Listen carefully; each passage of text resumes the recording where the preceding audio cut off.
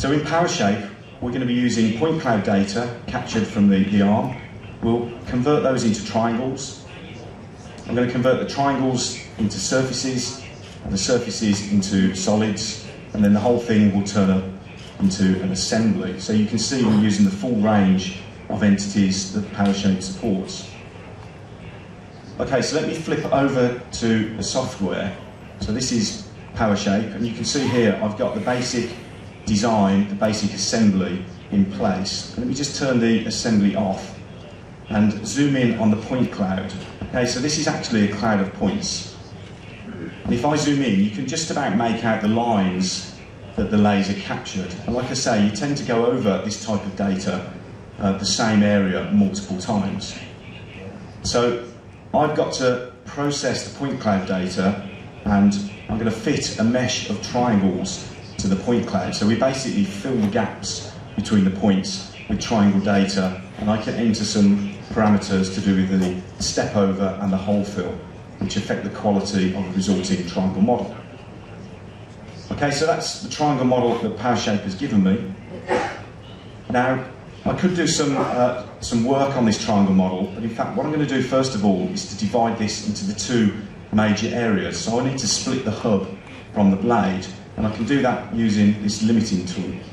Okay, so I'm going to zoom in on this dividing area and draw a polygon. I'm just sketching a polygon which will divide the two areas. Okay, so I'm separating the blade from the hub. As soon as the polygon's closed, the operation's complete. Now it looks as if nothing has happened, but if I just change the material of the blade, you'll see now that we have two completely separate triangle entities.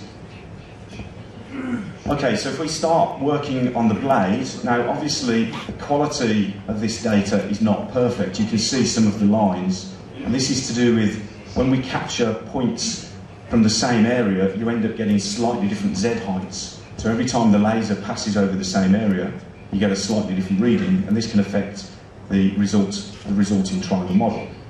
Now I have a set of tools in PowerShape that would let me clean this data up. I could fill the holes, I could smooth the triangles to give me a perfect blade.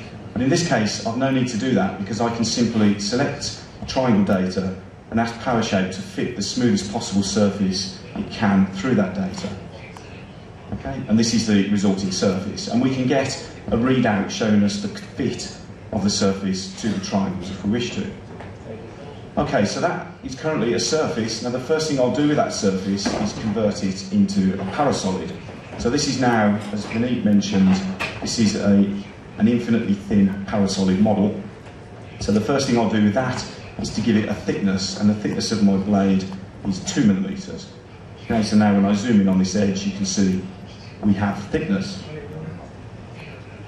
Okay, let me just hide the blade, or hide the smooth surface for one moment, and again look at the blade profile. So the next thing we have to do is to capture the outer edge shape of the blade that we're constructing.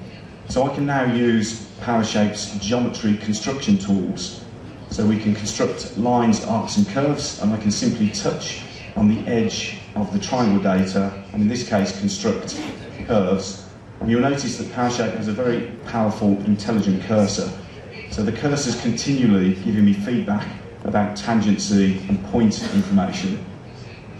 Okay, and I can confirm the radii to construct good quality geometry around the edge of the blade.